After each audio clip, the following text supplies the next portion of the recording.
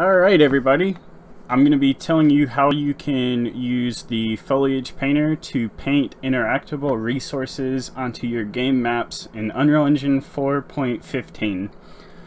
So as you can see, I've started with a pretty much blank project. The only thing I've done is I've imported this static mesh, and you notice I've just called it resource mesh. One thing before I get into anything is that I'm not going to be telling you how you would set up a full system.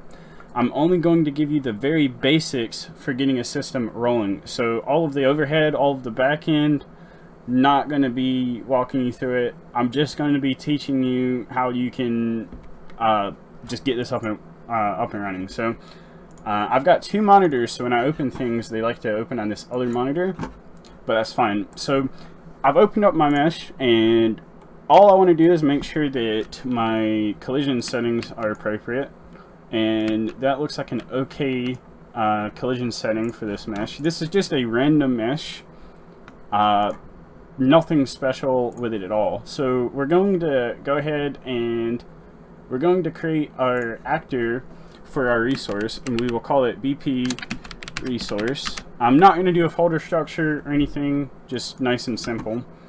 And in the event graph, we're going to go on ahead and have a custom event here, and we're going to call this interacted.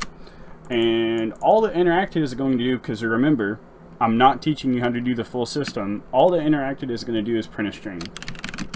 So we're going to go ahead and get our print string node, and we're going to say, yay, I was interacted with. And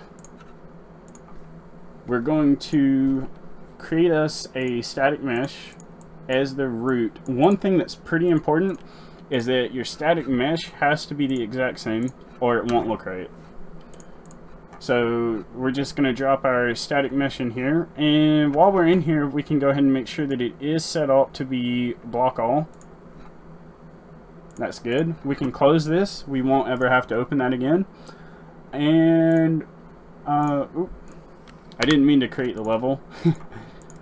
We will create our player character. We will say BP, actually, we will create our player character based on default pawn, because I don't want to do camera setup. We will call this BP collector. And in here, and I don't recommend that you do this, we're going to say when the left mouse button is pressed, we're going to do a line trace by channel, and we want to start with our actor location, and we'll just move this up.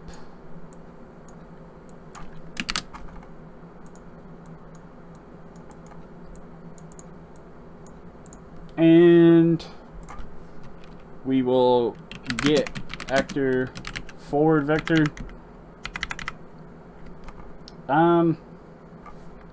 Nah, we'll do this properly. We will get player camera manager.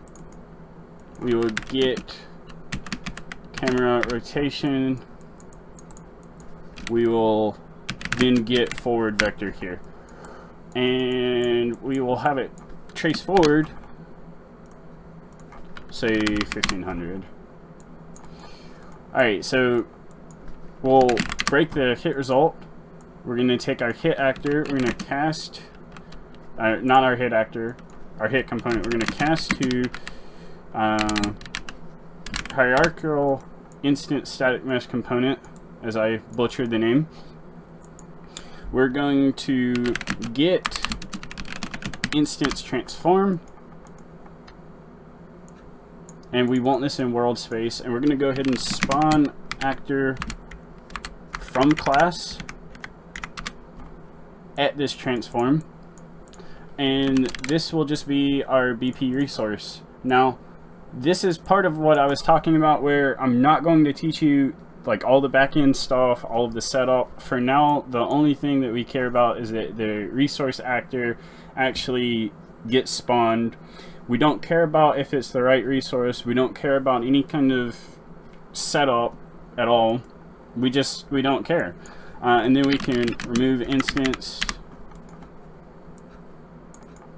and we're getting a bit of spaghetti, but that's fine. And we're gonna go ahead and call interacted,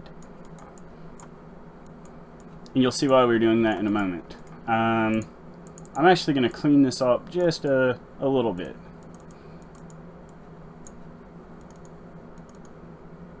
Just for sanity's sake.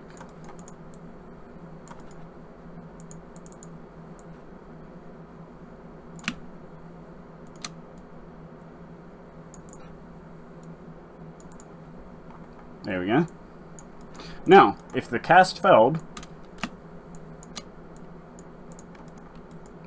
we want to cast to our BP resource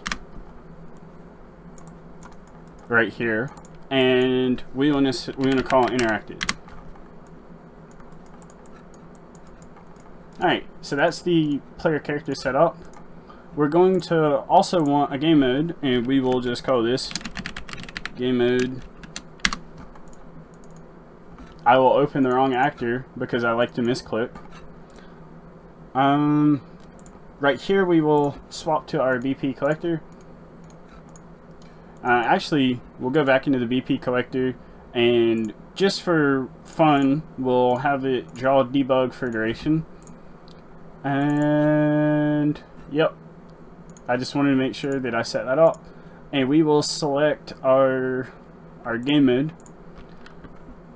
Alright, so last thing that we need to do is we need to come over to, I guess we could just do foliage right here. Yeah, okay, we could do foliage right here. Alright, so select your foliage type, and you're going to scroll down here, and you can set your foliage to block all. Now, of course, if you had a custom trace channel for this purpose, you could set it up right here. You just have to close and reopen the editor for the foliage tool to load this. But you don't need to, because you could just use visibility if you use block all. So I can go ahead and paint onto this landscape here, and I can drag this over here. Alright, now when I play, you can see that wherever I look, I'm tracing. So if I click right here, yeah, I was interacted with, yeah, I was interacted with, right? Yeah, I was interacted with, right? And if I didn't like these being where they were, I could come in and say, alright, I want them over there instead. And yeah, it was interacted with, yeah, it was interacted with, yeah, it was interacted with. Right, so what if you want it to be a little bit more complicated? Well, we could delay for 2 seconds, and then we could destroy, not session. We could destroy actor right here.